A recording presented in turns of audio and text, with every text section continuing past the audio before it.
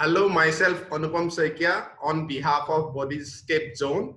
We are starting a conversation between Hector from New York and Dagmar. She will moderate the conversation.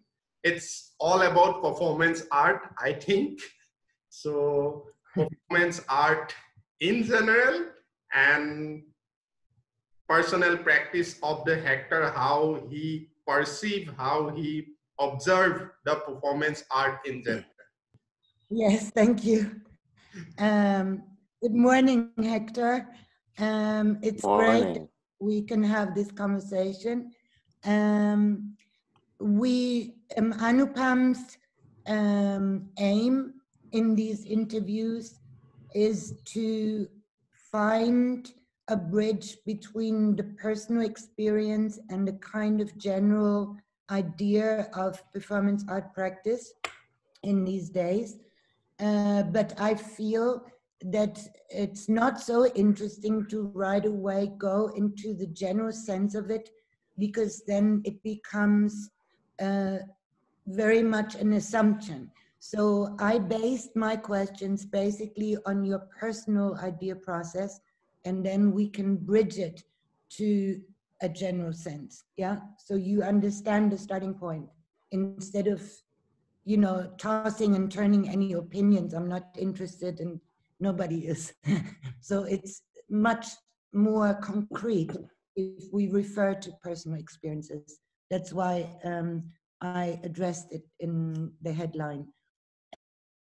And the first question would be, or is, in your thoughts, does presence relate to a life situation?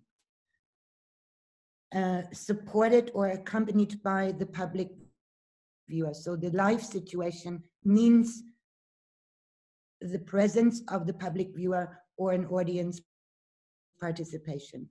Is this a necessary premise? Now thinking towards your own work in the past and in the future, maybe, how does that relate?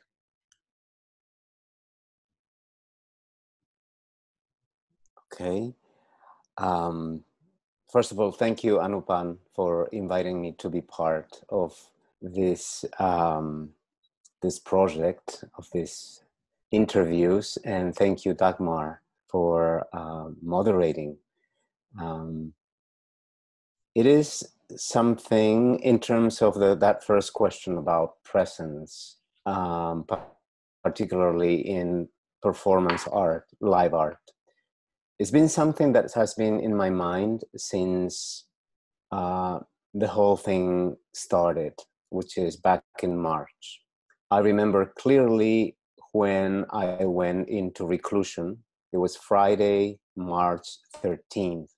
It was a day when I had just finished working with kids in the Bronx.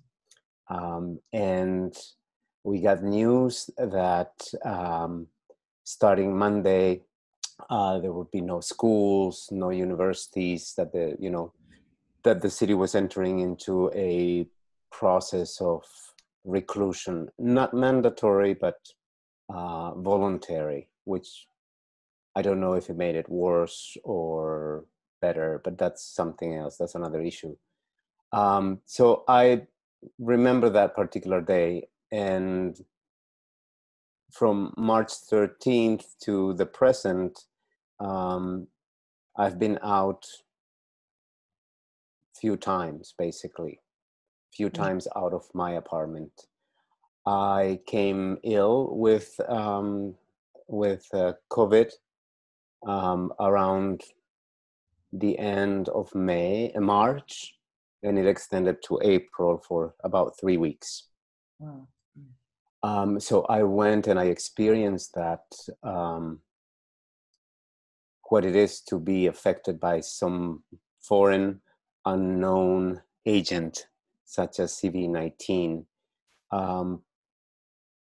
It is, in my case, it felt like the flu, 10 times like the flu, with body aches, with a little bit of stomach ache. But what most affected me was the joints, and I had never experienced that before.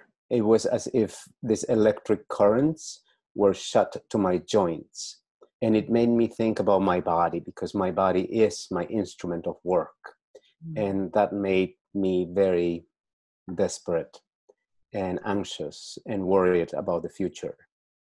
My future as a performance artist, where my body once again is the instrument of creation, right? So as I lay in bed for the first couple of weeks, basically, that kept in my mind. And with that, I did also, as much as I could, a lot of thinking about this idea of presence.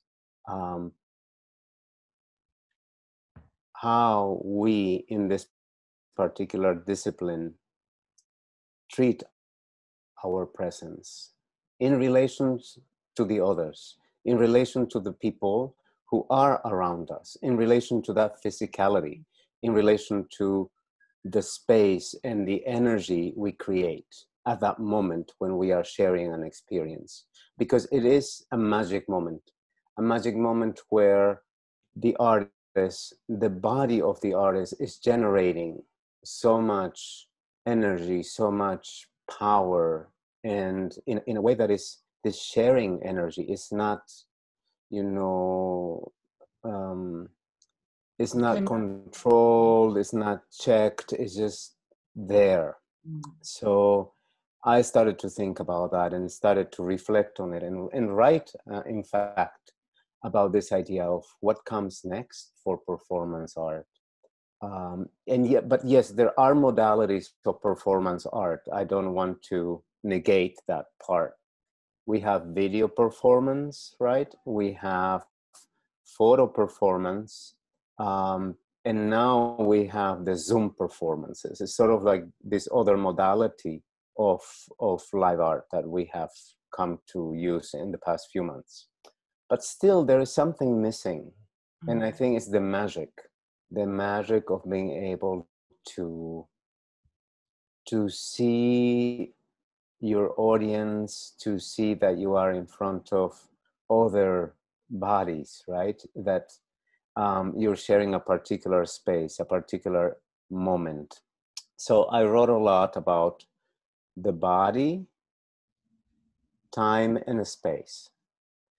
Our bodies as performance artists in a particular setting, in a particular geography, and in a particular time. And for a while, I kind of rejected the notion of the Zoom experience, the doing performance for where I was not present. But also I started to thinking after a little bit, after I got better also, that it is a reinvention of the discipline, perhaps, where we can project even more strongly through the waves, through the distance, our presence. So there's two things right now that I'm thinking is presence at the moment in real time, and presence in belated time or delayed time.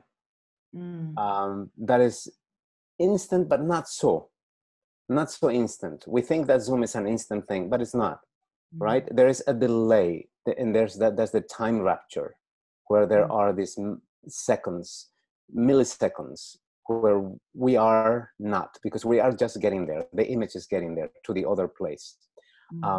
And that for me right now is, it's what's been, in my head and thinking about that. And also this type of being somewhere else in mind, perhaps not in the physical body, but in mind with others. So are we as humans, and here's the question, right?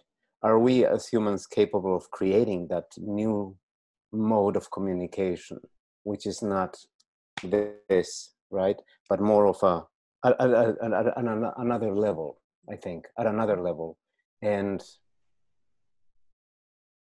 I think it could be possible. It could be possible because I think we are experimenting already that, right? By some of the projects that we are doing, collaborations that we are doing. So my very first reaction to opposing this idea of I'm not going to do the Zoom thing.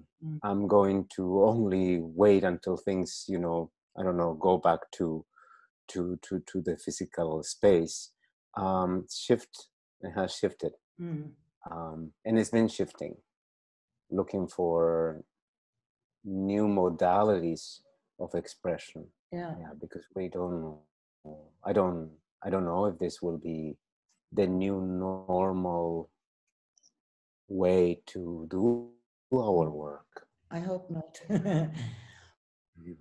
But clearly what I experienced also was, if you think about the magic that you were mentioning, okay, I don't want to now define that, what that is, but I feel the absence of that magic or the underestimation of that magic could quickly occur in the Zoom actions, maybe by others, or, you know, where there is less of an excitement, less of an investment of preparation, of assuming so many aspects when you do go live, when you do have the kind of nakedness, you know, naked bodiness in sight of the participants that are live there. And I feel that in changing that modality, like you were saying, to explore that, I feel if we can maintain the magic, no matter what, yeah, and kind of pierce through that flat screen and bring back that magic to ourselves, I think there's a possibility there. That's not the question, it was a comment to what. Yes, and you're absolutely right. I think we are breaking that dimensionality. We're breaking the screen, and I think the challenge is that, yes, right? We break that third level. It's like pushing it, because the 3 levels we know already, you know, width, height, and depth. Now, how do we go and break into that additional dimension? Good. Because of this, the absence now, and the participatory role, which, you know, in your work is often essential, you know, the giving or the interactivity. Have you observed that your idea process has slightly shifted or changed? Have you found that the idea process or the origin of your ideas have shifted as well already?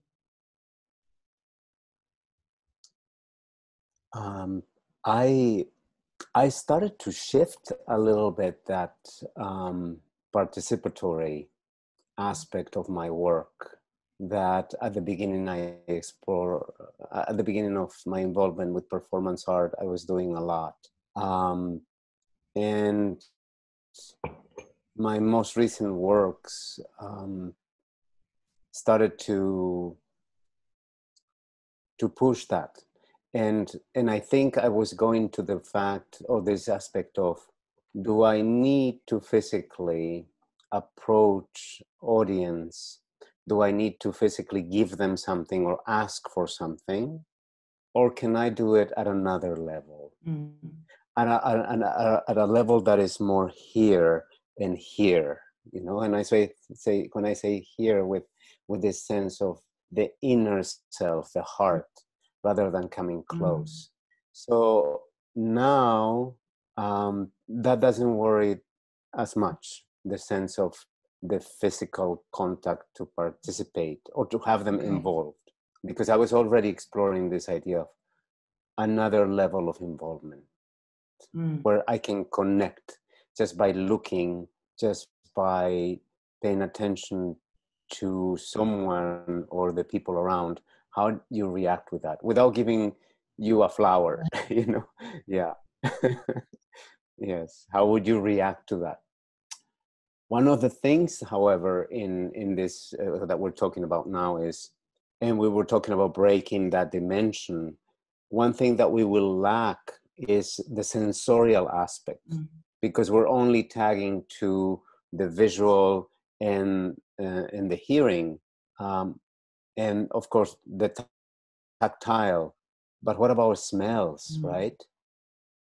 That are so important many times in our work, when consciously or unconsciously we are creating an atmosphere of smells, either our own bodies or the objects that we use or the materials that we bring, you know, consciously or not, purposely or not, into the space to which people react, right?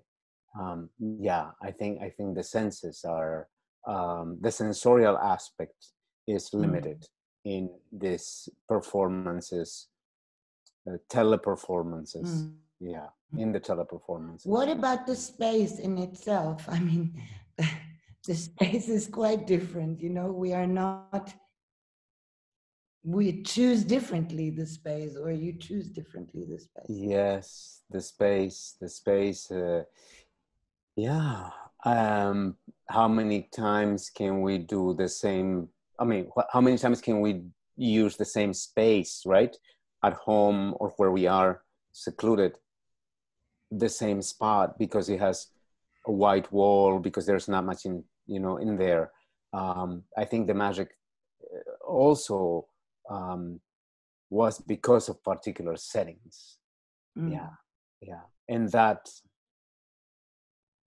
how we use those spaces, how we made it a part of our experience being in there, but also how to trigger that experience for others. Yes, that's why I think the time, the body, the space and time, we're shifting all of those parameters. But I mean, there is, or is there a possibility to navigate now and to alter the space, to surprise yourself with the space? I'm asking that specifically because I've done that, and I felt myself, you know, myself feeling, though in front of the flat screen, and, you know, the reflection is the flatness and not three-dimensional. My own magic or my own physical experience in the space had a huge impact on what would happen or what could happen. So do you mean your own physical space? Yeah. Or the space of the screen? No, my own physical space, like regarding that it's flat, but, you know, coming to the self, inner self, and to that magical relation. Again. Yes.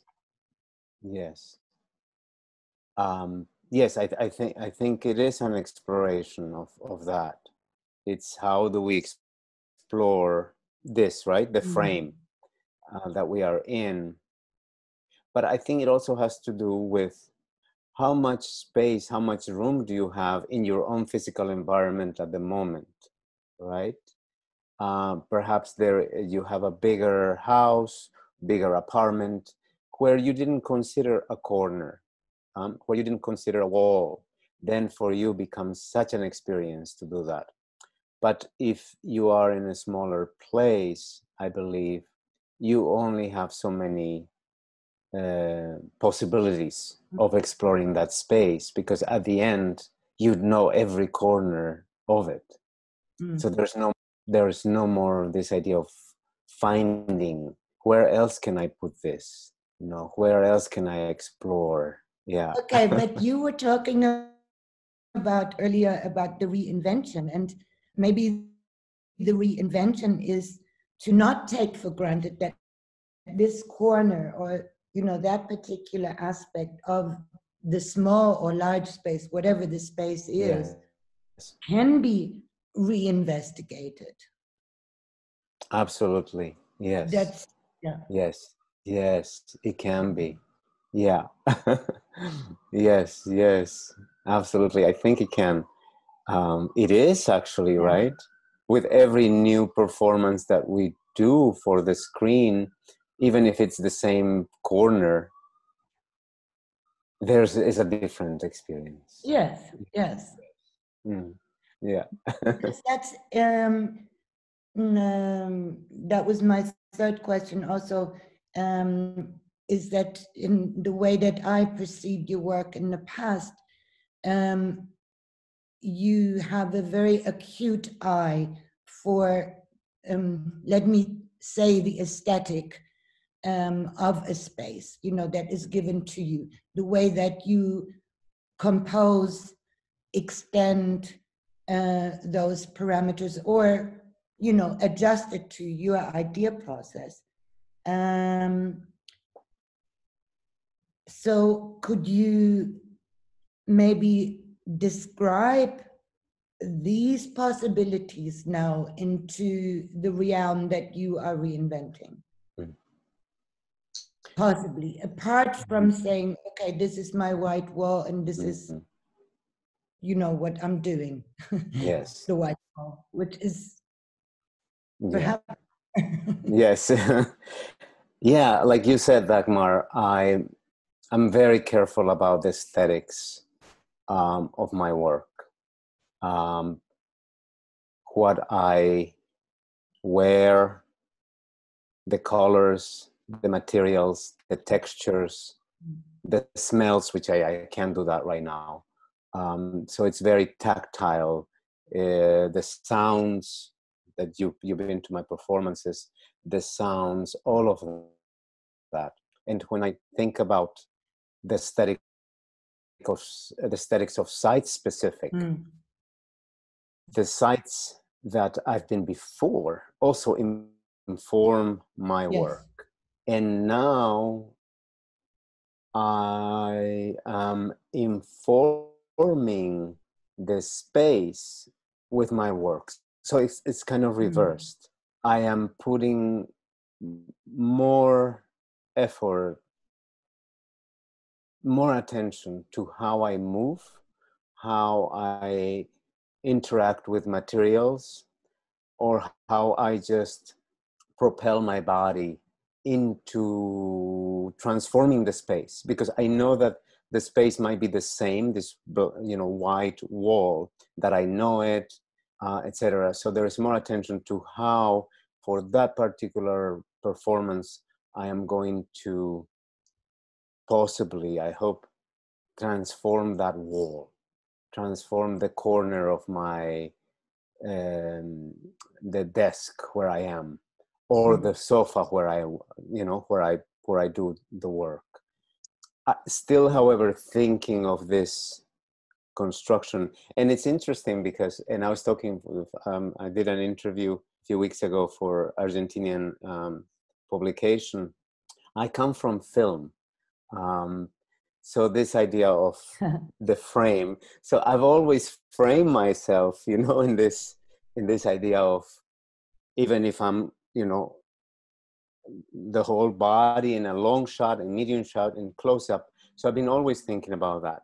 And now it kind of, it does come a little bit natural because we have the frame, Yeah. and I have that frame there.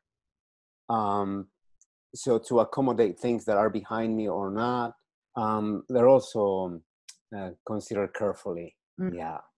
But Yes. you were saying earlier that there is a possibility, maybe in this experiment, to break that frame or to challenge that frame, isn't it? Yes. Even if Yeah. it comes now natural to you, Yes. there Yes. may be a way to penetrate or to bridge. Yes. Or not, I don't know. Maybe the frame is the frame is the frame is the frame, and that's it. And we don't, you know, there's nothing else. What I meant was we have the frame. For now, I'm thinking about the frame. I'm thinking the screen when I said break. break that three-dimensionality. Something like Brecht did in theater, where he proposed the idea of breaking this dimension, the division between the audience and the actor, right? When the actor is no longer actor, but it's also audience. So that's what I meant when breaking. When we have this screen in front of us, is breaking that. So it's breaking forward. But it's interesting that you're making me think now, how can I break perhaps this or that, right? The frame becomes that. Yeah. And maybe for that also is the use of a little bit more sophisticated equipment. And when I said equipment, it's not just the camera that is right available to us in front of, from the computer or mobile device, but where there are cameras, that react to our own movement. So, and I've been thinking about that, cameras that are sensor, that respond with sensor devices to movement. So in that sense, you are doing your thing, I think, as the artist, that the performing, but at the same time, the camera is shifting. So it's collaborating with you in breaking this, this frame. Yeah. Okay. What are the parameters of your object-space relation, considering your body movement? And, in some part we have tackled that already, pertaining to this situation. But if we leave this situation and you could maybe, relate to this question in general, then that would help in the understanding of performance art in general. Object-space relation in relation to my body movement. Yeah. Yes. What are the parameters, or where would you see extensions? Where would you see the challenge of circumference, maybe?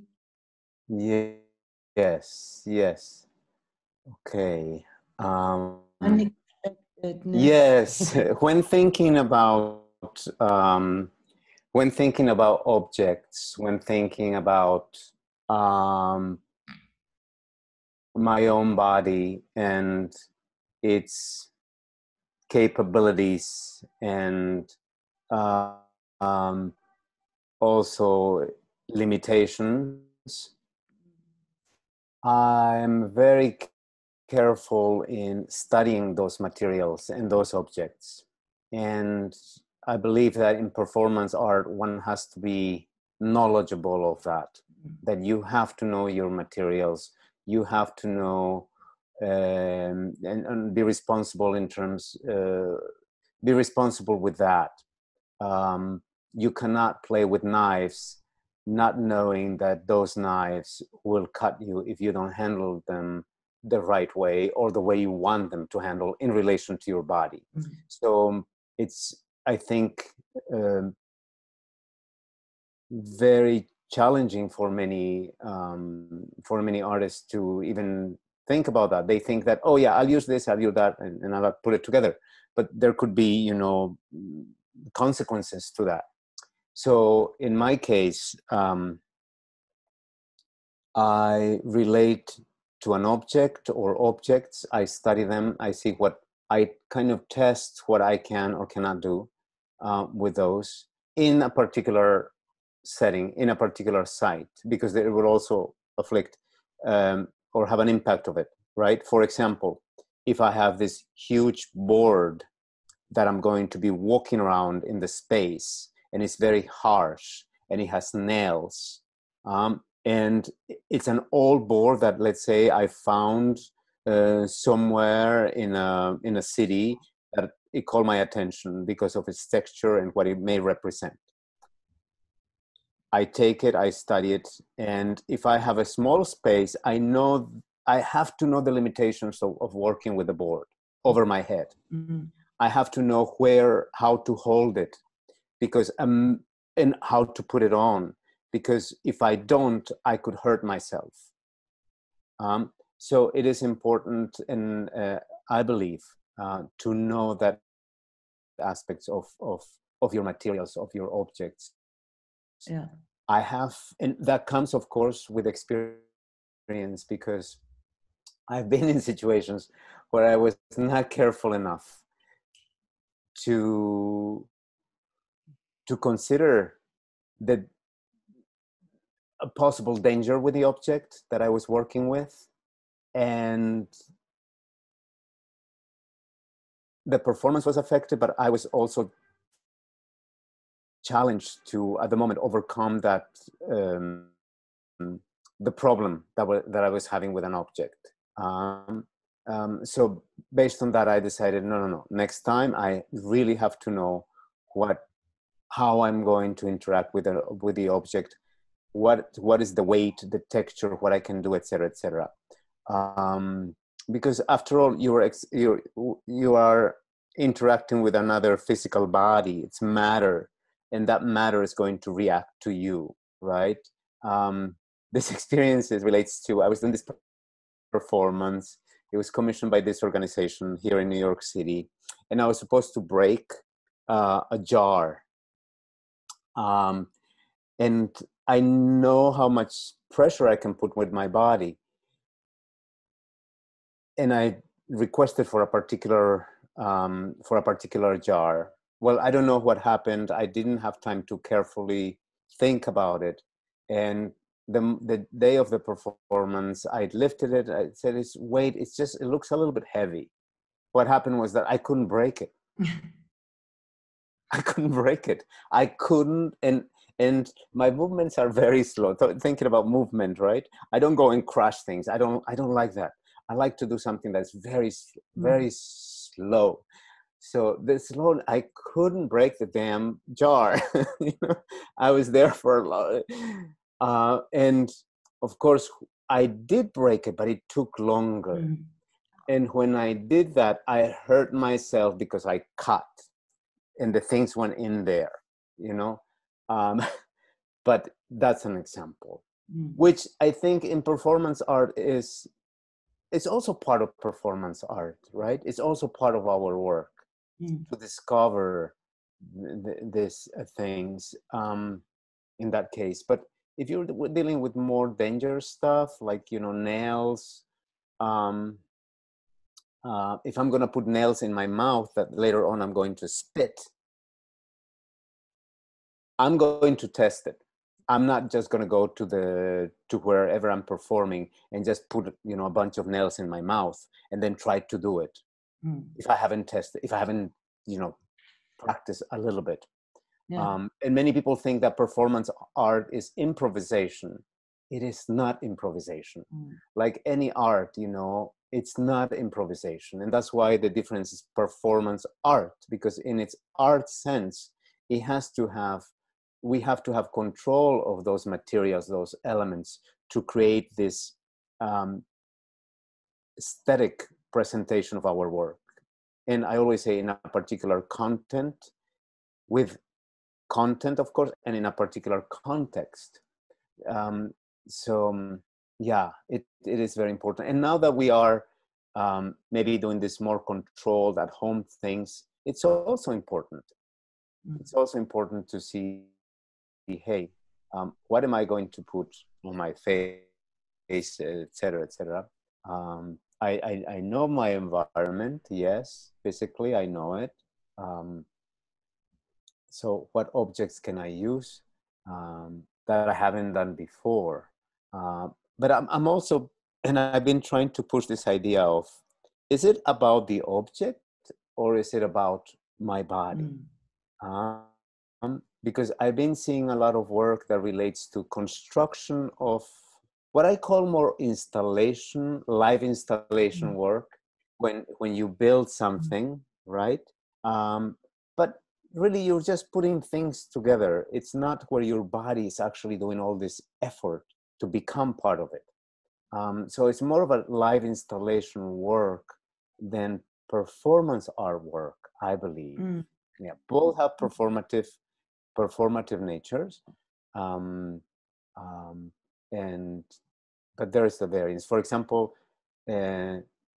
some of the work that I've seen, your work, Dagmar, there is the performance art, although you're constructing all these environments carefully, and some of them, you know, require attention to detail. So you're immersed in that, and it's your body that is in there, carefully putting the teacups or carefully moving the straws, or, you know, these elements. So it's not installation.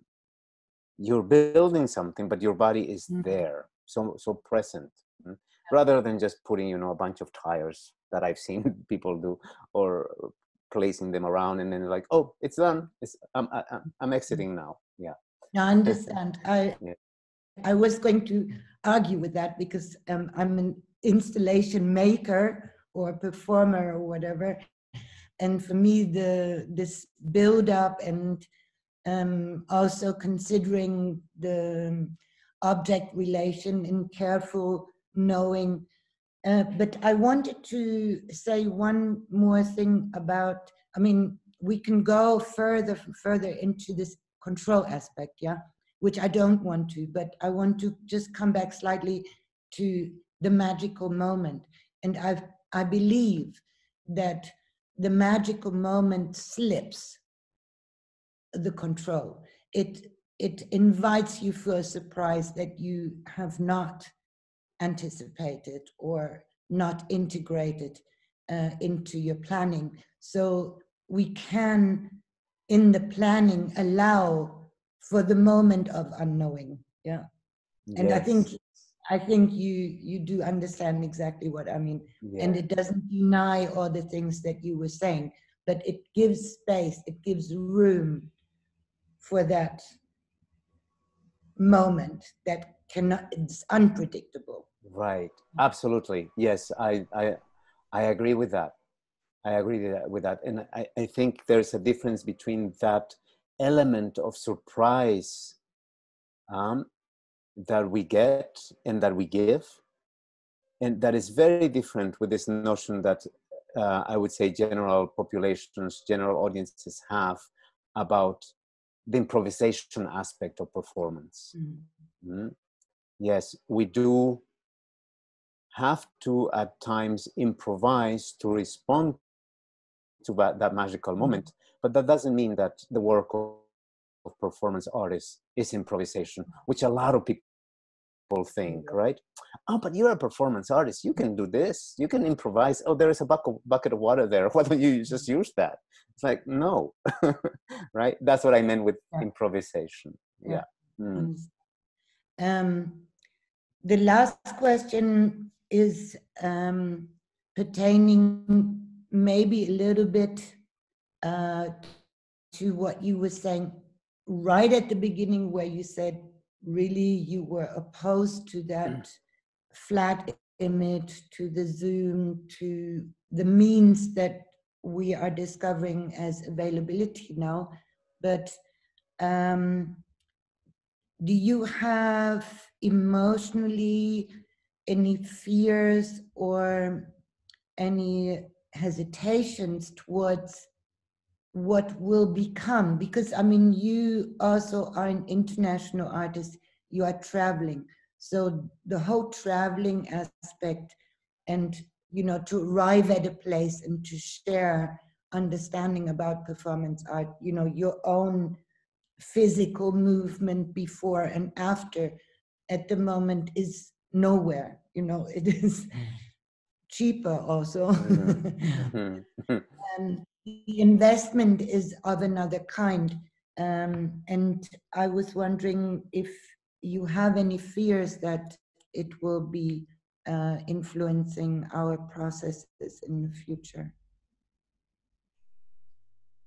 Yes, I am concerned about the possible inability not to be together with other performance artists in different places. It is not just about traveling, doing your work, and living, you know, and saying goodbye. It's about these human connections that we create in many different parts of the world, where we experience cultures, where we nurture ourselves with knowledge that perhaps we don't have in our, you know, home environments or home places, where we also give a little bit of what we know. So this sharing, this network, creating community, and I'm talking about world communities, will be impacted. And that is my worry. That is my worry, that I will not be able to go to a place and live there and experience it and make it part of my own self, informing my who I am, but also of not being able to give. I had projects. I was supposed to be in Morocco this summer, working with community-based organizations, working with youth.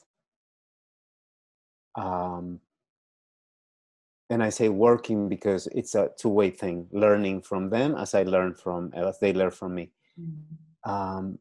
This exchange, this beautiful exchange of knowledge, of experiences, of flavors, taste, and at the same time, you know, of bringing them a little bit of what I know, it's been interrupted, cut like this, just like, that's it, you can't. And there's no way we can right now take a plane, you know, and I'm going to go there and then here. That is something that is going to impact the way we forge community, the way we forge relations to people. Yes, we can network like this, you know, this telepresence. But it would be so different right now if we were in India or in Germany or here, you know, having coffee and just being present. Yes, so it is something to worry about.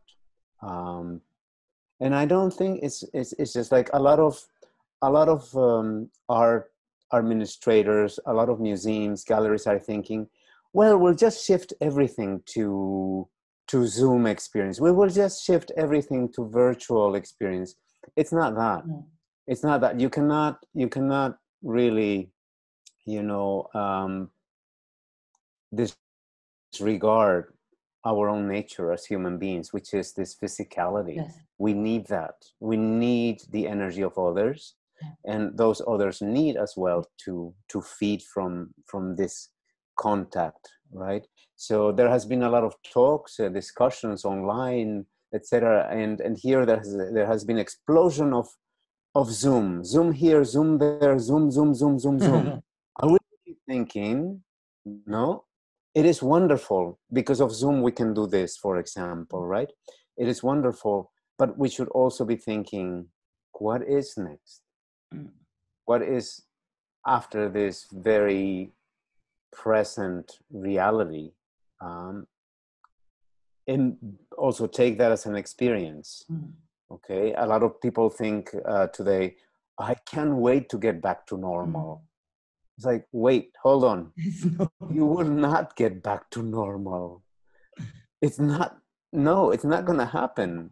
We are not going back to normal. People, please understand that. We will go back to new normal, you know, normalcy. But hopefully not to what we were before. Yeah. And if humanity goes back to what we were before, then we haven't learned. Then we haven't learned anything. No. We haven't learned from this experience. We haven't learned from this tragic moment in our history. because then we will just be saying, you know, scrap all the hundreds and thousands of people that have died.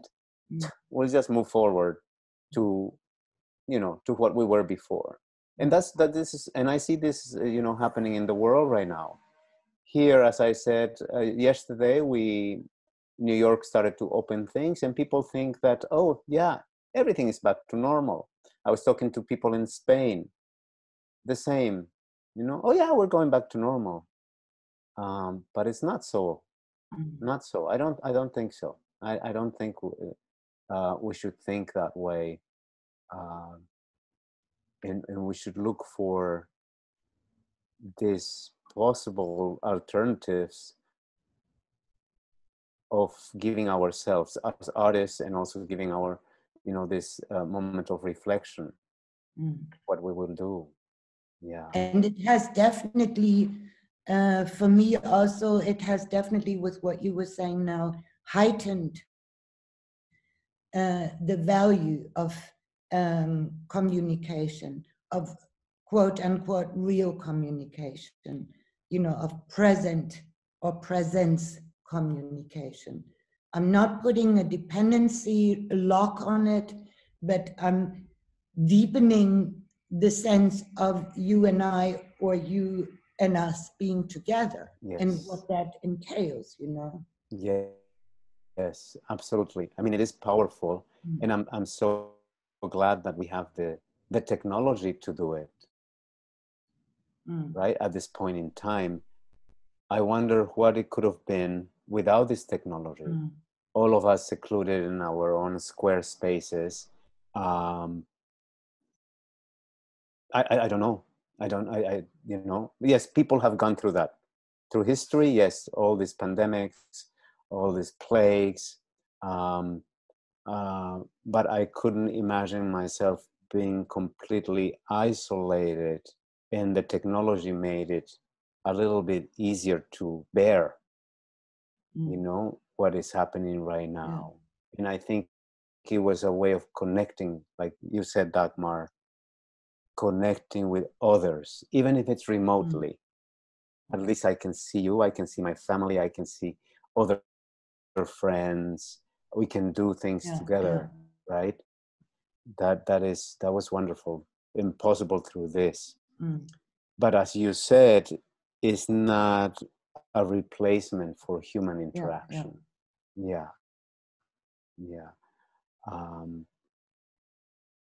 And I think institutions, galleries, museums have to think about that, you know, create these platforms for broader communication, but at the same time encourage this local communication of peoples. That I don't know. I think that's the big challenge now for our institutions, you know, to move forward, and also to have us present, right? Exactly, that's what I want to hear. Yes, to have us in there. Bring back, right? Bring us back into the museum, bring us back into the gallery, right? And what are our conditions also to do that? Since a lot of funding, a few weeks ago, I had this conference panel about performance art community in New York City. We haven't received any assistance, funding to live, or to take care of health issues, to take care of, you know, daily expenses. There were funds for other disciplines. There was fund for painting, for music, for theater, dance, but there was not a category specific for, let's say, performance art. So the conference that I organized was particularly for artists, performance art artists in New York City from the 5 different boroughs. And we talked about that and how much we need. And one of the panelists said, well, you can just say you're a visual artist, but I don't paint, I don't draw, I don't, you know, do anything. My medium is performance art. And I don't want to, you know, why would I lie to others? That would be lying to myself, you know, that and they also ask for, of course, proof of your work. So if you're not a visual artist, then how can I prove that I'm a visual artist and then get the support? So particularly to performance artists, will they invite us back to the museums and galleries, in the sense if we stay with the Zoom, or what is the alternative, or how do we negotiate that presence, right? How do we negotiate our also residency programs, the festivals where we had to travel? At least with that, before we could ask for some type of help from our own ministries, or, you know, to get support, funding. Hey, I'm going there, I'm going. But now what do? They will say, well, you're not going anywhere. Why don't you just turn on your camera, do your performance, and you're fine, right? Yeah. Yeah. Yes. Yeah. Right So, in that lobby. exactly. It's like, how do we also, are we going to be able to kind of shift or propose these things for the future? Good point, really good point, because that's allowing us to look one step ahead. We can only go by minute to minute, step by step. Yes. But it's very good to bring this to attention, you know. Yes, is to bring that kind of looking into the present, but forwarding into the future and saying, well, this future needs this and this, because we've been through so much already, you know. Thank you. Thank you, Dagmar. Great input. Thank you. Thank you. Anupan, how are you? Yes, it's really amazing, because I learn a lot. Actually, it's really admirable. Thank you, Dagmar. Thank you, Hector. It's very learning things today. Actually, I feel now that having Bodyscape with you two is now become one step ahead regarding in relation to the performance art. It's really great. And I was thinking, you know, from my experience, the word came that improvisation. I have seen in the South Asian context, the artists are using the word improvisation. And the outside of the South Asian context, there are some people who denied the improvisation. We think we have discussed this again and again, and when we talk with the Dagmar, this word came as well. Then Dagmar said it is a evolving, not improvisation. I remember. Yes, this is one thing we need to discuss maybe in next episode, or in a next platform, or in a physical platform, you know. This is very interesting point. I have seen the word frequently used, or maybe in the South Asian context, the social life is very much ritual, theatrical, you know, real physical life, social life. It may be come from there. And the another point is that the idea of installation. It's really great that how Hector putting the idea of installation, you know, that's really interesting. Yeah, these two things I really wants to share with you people. It's really great. Well, thank you. So much. Thank you. Yes, thank you. I think those two aspects, you know, need further investigation, reflection. I don't think there is one person that has answers to this dynamic discipline as performance art. And that's what makes it so rich. That's what makes it so powerful, that not one person has a definite answer for this, you know. Although there are, like any discipline, and I call it discipline, I just don't call it practice, you know. It's not just one art practice or art expression form.